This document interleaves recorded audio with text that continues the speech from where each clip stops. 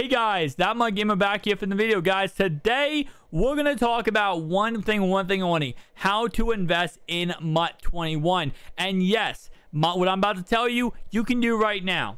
Not at the moment, this upcoming Thursday. This Thursday, we're gonna have Superstore MVPs in the game. So what does that mean, guys? Well, let's go ahead and look at sets. And again, I'm gonna go ahead and give you there's 3 different types of investments. A quick payoff, sniping. Number 2 is a short-term investment. Okay, that's like what I'm about to show you. And then long-term investments, power-ups. So you have power-ups, you have sniping as a short and a long-term. Let's talk about the medium-term investments. So let's go ahead and go to sets real fast. I'm going to show you guys, you can do this right now, and I'm going to give you some other ideas when new sets will come out, and I'm going to show you the same concept. So Superstore MVPs right here, right?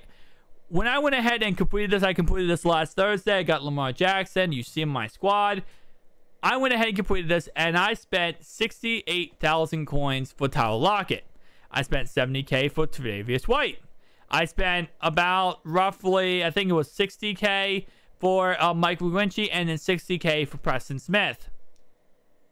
Let's look at, oh, wow, his price skyrocketed. That's plus 40,000 coins than I spent. Okay, I spent 70K on him.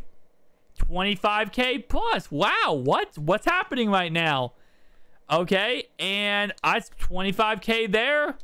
I'm so confused right now. What is happening? And finally, 25K. Why did these prices of these cards go up is the question. And it's going to happen with future promo. We'll talk about in a second. The price of these cards went up, guys. One reason only.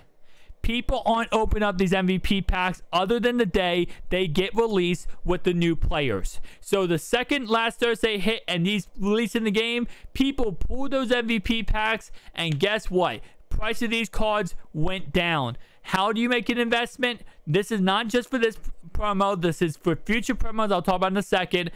But you can, if you would have bought 5 Tyler Lockets for 78,000 coins or 70,000 coins, you would have made 100K profit just like that, doing absolutely nothing. And you might be like, oh, this is just a weird coincidence, price went up.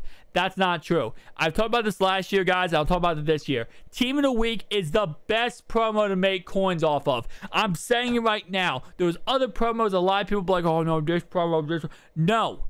Team of the Week is the best promo to make coins off of. And the reason why is because of the fact that these cards, a lot of these cards are going ahead and they go for cheap because during the weekend, people maybe, obviously Team of the Week comes out on Monday, but, I think it's Tuesday because of Monday Night Football now, whatever.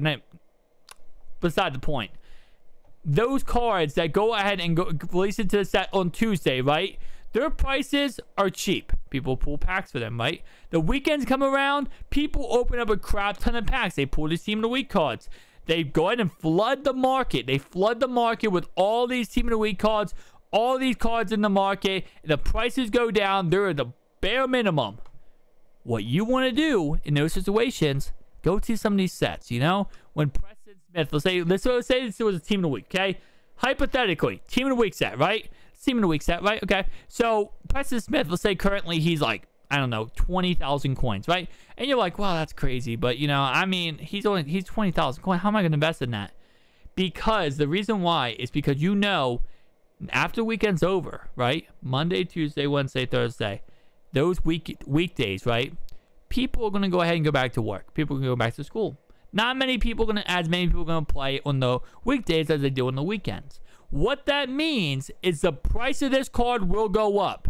Less people opening up packs means less people going and posting this card on the auction block. Now, that does not bear the truth about players who want to complete this set.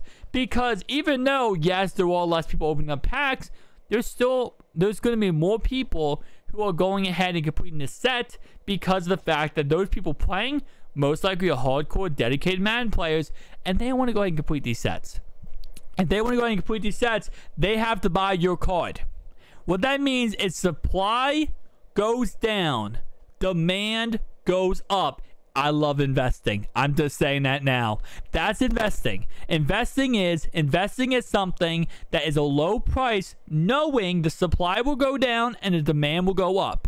And as long as that happens, which again, with this MVP set, we see it right in front of your eyes. We see this happening, the same concept that will happen and is going to happen with the Team of the Week sets. And we're going to see the same concept probably, I want to say, legend sets, maybe. I've been trying over the years, over the last 4 years, I have studied legend sets, and I have not been able to see a common principle. They go up a little bit from the weekends to the weekdays, but not enough for it to be like, okay, let's invest, right? They don't go that much.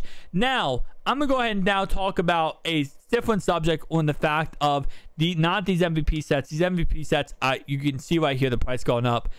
But a lot of times the players I target personally in these Team of the Week sets, which will come out next week with the new promo coming out, 2 weeks from now when the NFL season kicks off, is that I like to target the lowest overall players. And a lot of times they go for maybe 2,000, 3,000, up to 7,000 coins. And the reason why is because of an idea of low risk, high reward.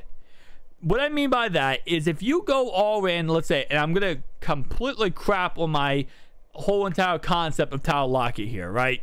But it is important. You can do this. You can go high risk, high reward. That's possible. I don't recommend doing it all the time, but there were times I've done it before. I'm going to go ahead and go back to Madden 16, where I invested 6 million coins into elite badges, and guess what happened when I invested in those elite badges? They skyrocketed. They went crazy up in price. I bought them at 30k. They went up to 90k. Okay, that was a high risk. I spent 5 million coins. I could have lost 5 million coins. I did another investment in Madden 18, all full investment in Richard Sherman.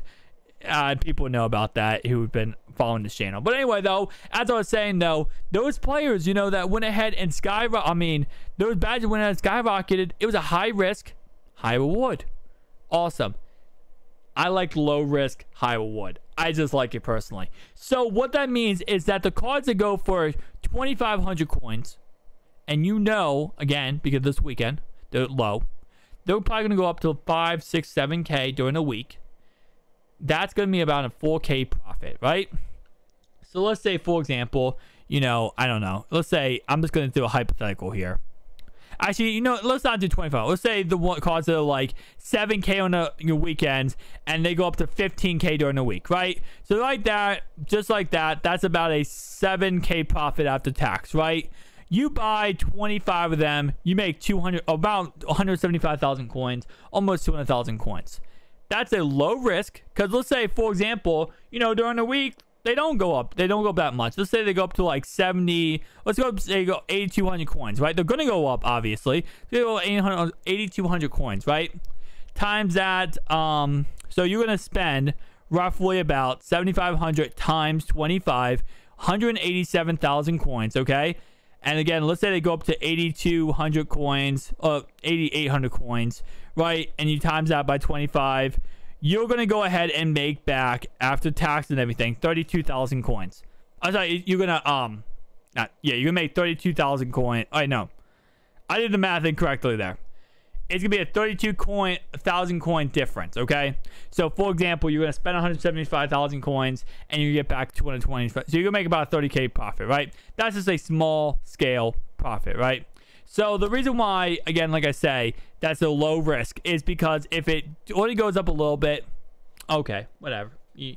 I made back 32,000 coins. But if it goes up to, not 15, but 12,000 coins, right?